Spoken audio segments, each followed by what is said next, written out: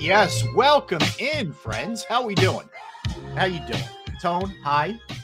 Chat, How you hi. doing, my friend? Everybody streaming, everybody listening, hi. Hope everybody's doing well out there. I'll tell you, I've had an interesting day today, Tone. First of all, in the Philadelphia area, it's freezing today. Okay. It's pretty cold down here too, man. It's pretty cold down here too. Yeah, I think right now it is 18 degrees, 18 right now. Ooh. So yeah, that's cold. That's cold. And it's very, very, very, very, very icy outside. So if anybody again is in the greater Philadelphia area, the Delaware Valley, if you haven't gone out yet today, and if you don't have to, don't. Just hang with us. But if you are heading out, be careful because it's bad. The roads are bad. I saw several accidents in my travels today. I was sitting in a lot of traffic due to it and hope everybody's okay, first of all. But yeah, it's bad. In fact, I was driving up my street probably approximately an hour ago. And I'm coming up my street and I see this older man taking out his recycling trash, right? And he's coming down his driveway. And I see him start to lose his balance and slip, man. And the guy went down. So I pull over. I got out. I helped him get up. I helped him put his recycling back in the trash can. And he was all right, thankfully. It wasn't anything really major. But like, how old do you think he was? He was definitely like late 60s, maybe early 70s. Okay. Somewhere around there. But anyway, he's all right. He's okay, thank God. So, but I'm like, so when he fell, did he fall flat on his back? Was it more coming down? And I could see like as I knew he was starting to lose balance. That's like right when I passed him, and then I kept my eye on him, and he went down. Thankfully, like not face first, like upper body first, but he braced himself with his arms, so he landed on his arms, and he was okay. Okay. Yeah. Yeah. So anyway, just be careful out there. And I know your area, you guys, it's way colder than they're usually accustomed to there. Yeah. And all that stuff. So hopefully it's funny down here. They don't know what to do when it gets cold, right? If it gets if it gets below 20 degrees, they lose their minds down here. All right. So they start sending out all these emails, the property management companies and the landlords, and they send out emails saying, hey, make sure you do this so your pipes don't freeze, do this, do that. And I'm like, wow, I'm really not used to these. I'm not used to this level of care, from any kind of, property manager and landlord, because I'm from Philly and, everything is reinforced to deal with that level of cold, right? And every now and again, you have moments where things do freeze. It happens. But for the most part, Philly is pretty well prepared for most of the elements. Right. Down here, man, 20 degrees or lower. Make sure you run your water just a little bit so it doesn't freeze in the pipes. Good point. Make sure you keep the cabinets open so the heat can get down there. I'm like, okay, all right, no worries. So for the past couple of days, me and the wife have been, making sure, major sinks in the house and But there's got to be a part of you that's like, dude, do you know where I'm from? Like, really? I'll be all right, bruh. It's so often I say to myself, I'm from Philly. What are you guys talking about? But me being from Philly doesn't change the fact that my pipes can freeze. No, I get that, man. Listen, and trust me, you do not play around with any kind of water or pipes. Trust me. You don't want that problem. You don't. I've lived it. You don't want the problem. Okay. I'd much rather have electrical issues than water issues. You are correct, sir. The last thing you want is water issues. All right. Anyway, so hope everybody's doing well. Let me start with this. So the Eagles will be clearing out their lockers today, having their exit interviews today. We may get something today. I don't know. We're going to have at 11:30 Mike Sealski from the Inquirer. He's going to join us. He wrote some pretty heavy stuff about the Eagles defense. In fact, the gist of the story was the only person who can really contain Hassan Reddick is Matt Patricia. So you get the gist of what he wrote about yesterday. All right. So anyway, we'll talk to him at 11:30. 12:30, Jeff Kerr is down at the NovaCare complex, Tone. So we will check in with our guy, Jeff Kerr from CBS Sports. And I want to do a lot of things with Jeff because he has some great numbers on the Eagles offense and some of the issues that they've had. But I also want just a vibe. I want a pulse of what's happening down there, what the thoughts are down there. So we're going to go right to the scene at 12:30. But that's kind of where I want to start with you and everybody today. We know how raw it is the next day, especially when you're coming off a Monday night game. We were on, 12 hours recommended.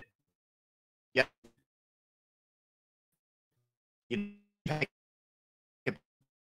So here's the question I have for you, Tone. Do you feel any differently? Has your perspective changed? Could be good, could be bad, could be whatever. Has your perspective changed at all on the Eagles season and that loss at all with 24 hours of perspective? No, not really. Because we came into the season with pretty high expectations. This team's coming off of a Super Bowl loss, and it wasn't like the Super Bowl loss proved that they didn't belong there. The Super Bowl loss was damning. It was a 3-point loss. The quarterback fumbled. The head coach made some questionable decisions in key moments. The defense couldn't get a stop at all in the second half. There were just so many things that went into that loss that we said to ourselves, man, we were so close. It was just so many intricate parts of that loss that stuck with us. So we saw this team as a team that can definitely get back, a team that's going to compete, is going to be in the mix, right? And of course, rosters change. Getting back to a Super Bowl, especially after you lose, is extremely difficult. Doesn't really happen that often. So there were a lot of things working against the Philadelphia Eagles at the time, right? Yeah. And I think we all knew that, but I think because of our fandom, we ignored the trends. We ignored history and felt like the Philadelphia Eagles can buck history and buck the trend. And, our fearless leader at the quarterback position would be able to see us through any obstacle, through any hailstorm. Yeah. But lo and behold, we realized that Jalen Hurts is human this season. And we realized that Jalen Hurts can't be the only one to lift you over the top, right? It takes everybody, but you're definitely not going to get where you got to go, where your quarterback is turning the ball over 20 times in the season, or 19, Yep. however you want to split hairs, whatever, 20 turnovers. You can't get anywhere when your head coach has his own limitations when it comes to game planning, when it comes to getting guys prepared every day, when the message is going dry. You can't get to where you got to get to when you have no effort from your star players. You have no effort from your role players. You have no effort from your bench guys.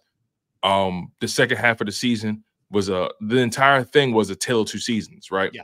Mm-hmm. But if you really pay attention, if we're honest with ourselves, it seemed like the writing was on the wall for something to kind of, break the levee, but we ignored it because we were excited. They came off that Buffalo win, which was, storybook.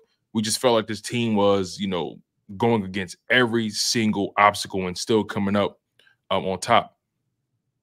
And then playoffs and, those last several games, Niners, Cowboys, Giants, Cardinals, Giants, it just showed you how bad this team really was internally and how they weren't, from a foundational standpoint, they weren't really as solid as we thought they were. The first sign of trouble, this team kind of fell off a cliff.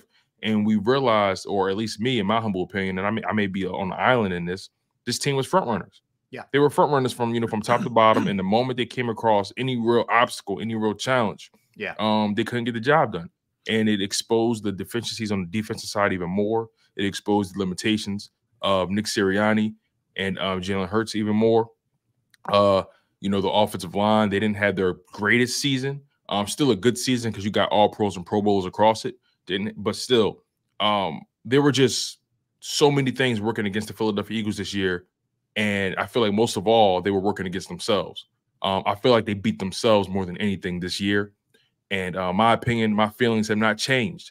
I'm going to continue to hold the team accountable, and they're still in the boiling pot for me. I'm very disappointed with how the way the season ended.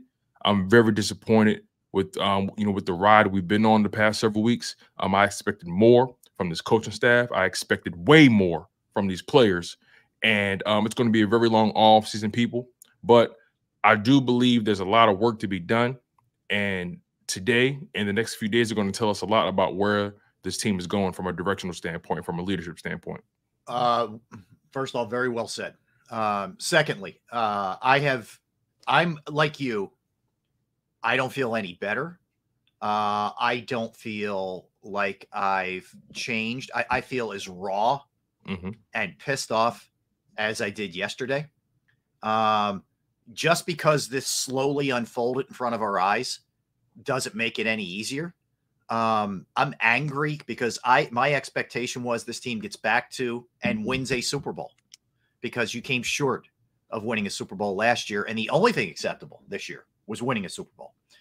I'm ticked off that I watched, and I'll start with the offense. I watched an offense continually look predictable, look unprepared, look like they've never seen a blitz, and this is the goddamn NFL, and you've never seen a blitz before. I watched a quarterback revert and regress under this coaching staff. I watched on the other side of the ball, I watched them bring in a defensive coordinator that they clearly didn't believe in, and then pull the rug out from under him after 14 games and go to a guy who made it worse. I saw a defensive line that underachieved in a massive way. I saw guys running into one another. I saw guys making business decisions. I saw a defense that didn't have enough talent because they didn't properly allot enough money to the linebacker position or the safety position. I saw guys that they let walk play well elsewhere, namely TJ Edwards. And let's also throw Derek Barnett in there just for fun, even though he wasn't doing anything here. Why wasn't he doing anything here?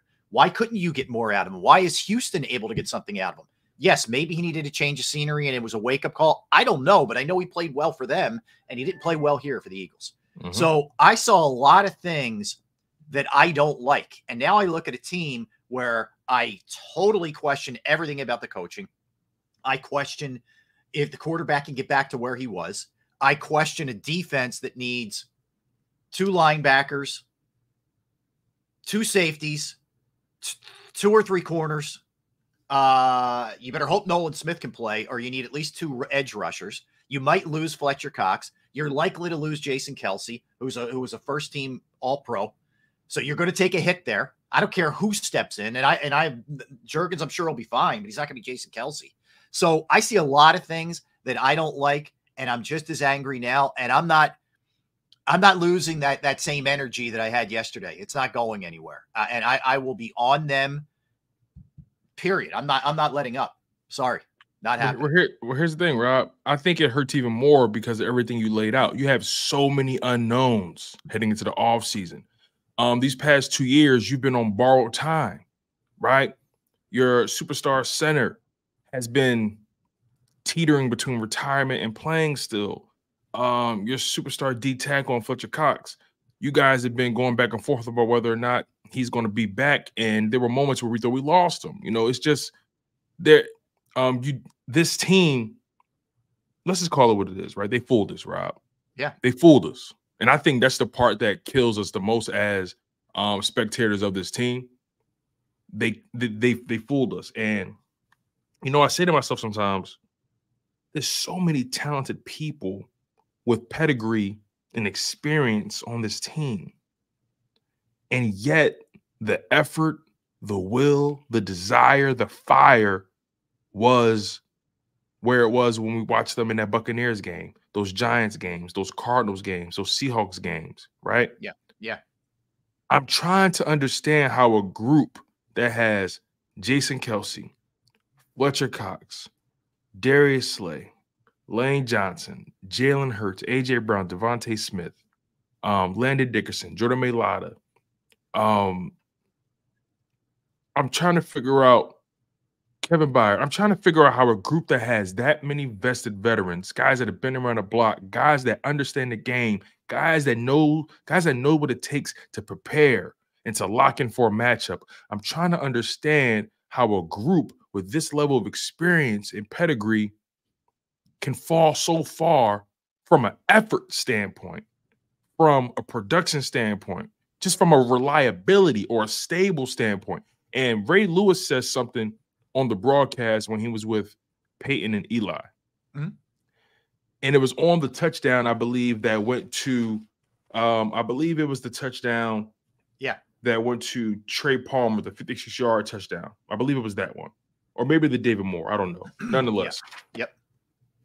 He said to me, that looks like a team that's playing for self. Yeah, individuals. He said they look like a bunch of individuals. They look like a bunch of individuals out there. Yeah. Right? You guys are supposed to contain him, put him in a cup, you know? Yep. He said tackling is all about angles. I'm seeing guys that are not working together to achieve the goal. And I'm trying to figure out, once again, a team that's been through the ringer like this, that has the level of experience and pedigree, how do you guys get to a point when you're playing for self? And then I have to ask, what's the culture in the building? How are you guys being communicated to from the coaches, right? Some people say, and I've talked to Sills about this a couple of times, his mindset is, look, you guys get paid. I don't need motivation from you. I don't need motivation from my coach. You pay me, you play me, I'm out there to deliver. I don't care what's going on. My job is to deliver. And I completely agree with that sentiment. You guys get paid multi-millions of dollars. Some of you guys are six-figure guys, seven-figure guys. Some of you guys are eight-figure guys. Some of y'all are nine-figure guys, Jalen Hurts. So what does it take for a coach to get you motivated? Well, the direct deposit should motivate you enough. Mm-hmm. But clearly people and humans are not that simple, right? People in their everyday jobs, I'm pretty sure they get paid whatever they get paid. And maybe they make good money. But does that fully motivate them, right? Sometimes you need proper leadership to motivate you. The money is maybe just a byproduct of the role. But, part of me says, yeah, you guys get paid millions of dollars. Why the hell should we have to motivate you? Another part of me says, you have a coach for a reason. So I'm teetering between those two competing thoughts. I'm curious to know what you think. Okay, here's what I can't get away from, Tone. And I love the way you just laid everything out, by the way. But here's what I can't get away from. Any way I slice this on either side of the ball, and I'll take special teams out of this because Michael Clay did a great job. They're horrifically coached. They're a horrifically coached team on both sides of the ball. I don't think they're prepared well during the week. I don't think they have answers when a team does something that maybe they didn't. First of all, even when they did expect, like Tampa Bay wasn't trying to fool you. They did exactly what you thought, and you still weren't ready for it. I can't imagine what goes on in the meetings. I can't imagine what's schemed up. I can't imagine any of this stuff. Like it's beyond comprehension to me how poorly coached they are in both sides of the ball. It really is. Yeah. It's unbelievable. Later on, I came up with this game for us later on that we're going to play. It's called Come Back or Go Home. It's a little experiment. All right. And I'm pretty sure you can kind of get the gist of, where I'm going with it. I'll explain it more later on. We could probably knock it out after our interviews with Sealski and Kerr. But just think about it, right? Come back or go home. Who do you want to come back? Who do you want to just skedaddle? All right, good. I'm looking forward to that. Yeah. Yeah. And I haven't come up with a list of players, but we're going to go position by position. Yeah. Because I think it's worth the conversation, right? Where did we go wrong from a culture standpoint? Where did we go wrong from a production standpoint? Who did we overvalue? Who did we undervalue? I love that. Let's do that at 12. We have to really get into this because I don't think I've ever seen a Philadelphia Eagles team this listless, that like this level of passion before. I've never seen it before. I've been watching the Philadelphia Eagles for a long time.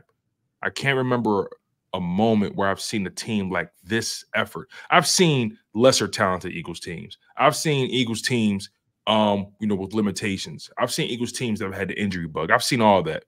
I can't remember a Philadelphia Eagles team that completely checked out the way they did.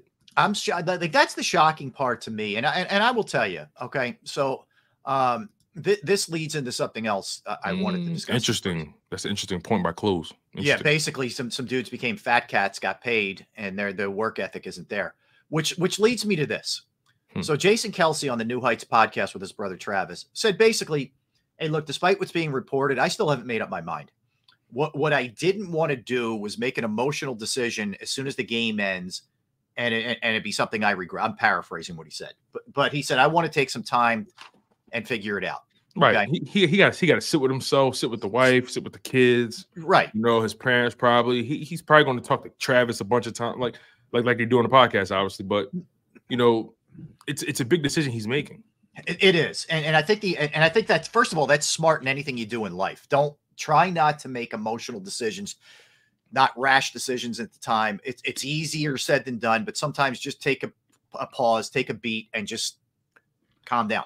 But Rob, so I think that's smart. It's easier it's even harder to make that decision when you're still at the top of your craft. You're still a beast. Yeah. So, but still at the top of your craft. How can it's so hard? I can only imagine. It's easier to make the decision when you clearly have lost a step. That man's clearly, just based off everyone else, Pro Bowl, All Pro, he's still at the top of his craft. How can we deny it? What really got me though, watching the clip. So at the end, he was discussing, some of the players said to him, "Hey, dude, I feel bad for you. You had to go out like this or whatever." And he was like, "Man, don't feel bad for me. I gave it everything I had every minute I played the game." And then he started to get emotional at the end, and he was tearing up, and you could see it got Travis for a minute, whatever. But why I bring that up? It just shows you how much the guy cares. But I'm thinking to myself, how hard it must be for a guy like Kelce to be giving everything he has at his age. And there are clearly younger cats on that team that aren't trying their hardest. Like, that has got to piss him off beyond belief. And he has to ask himself, do I want to come back to this environment? Yeah. Do I want to put my body on the line again with some of these dudes? And my answer would be, honestly, if I'm Jason Kelce and I've accomplished what he's accomplished, look, if you still have it in your heart, by all means, you can still do it physically. Nobody denies that. But I'm probably thinking like, you know what, man, I'm good. Let me go chill. Let me be able to lift my daughters up, where I'm not dragging my ankle around in the the living room or whatever. Like it would piss me off, man, if I'm him, like big time. Yeah, and he has a lot of reasons to not come back to the game. He has a lot of extracurriculars that are going well for him. Yep. Arguably the biggest sports podcast in the game. Arguably the biggest player-centric sports podcast, right? Yeah. That's player-led. This team, Howie Roseman and Jeffrey Lurie, they're going to have a tough sell because they know damn well they can't afford to lose him just yet. Yeah. They just can't. Yeah. Based off what we've seen this year, they can't afford to lose that man yet.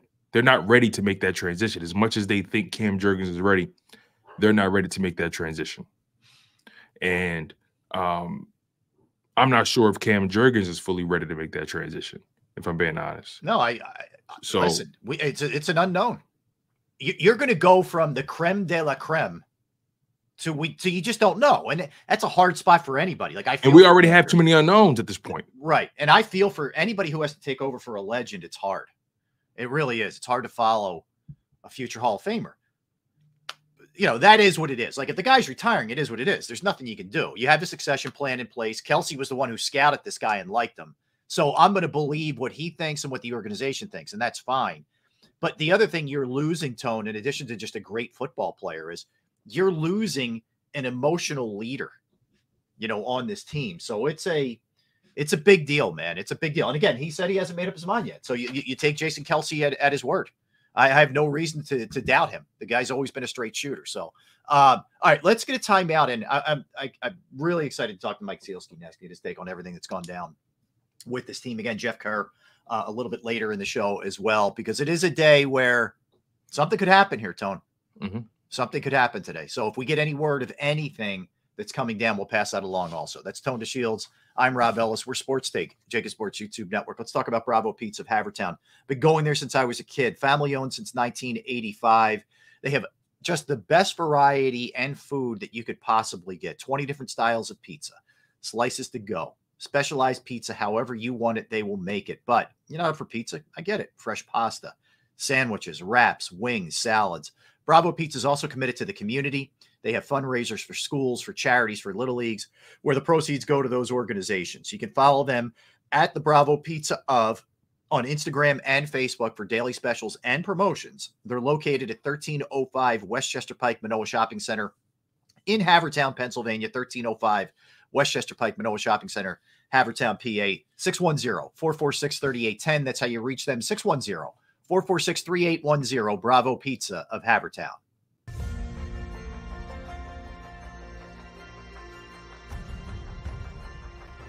I remember getting my heart broken when they lost the Super Bowl in 2004. We were big Eagles fans. We moved to South Philly because of the Eagles. When they won, we went straight to Broad Street, and everybody was going nuts over there, and it was just a memory that you'll never forget.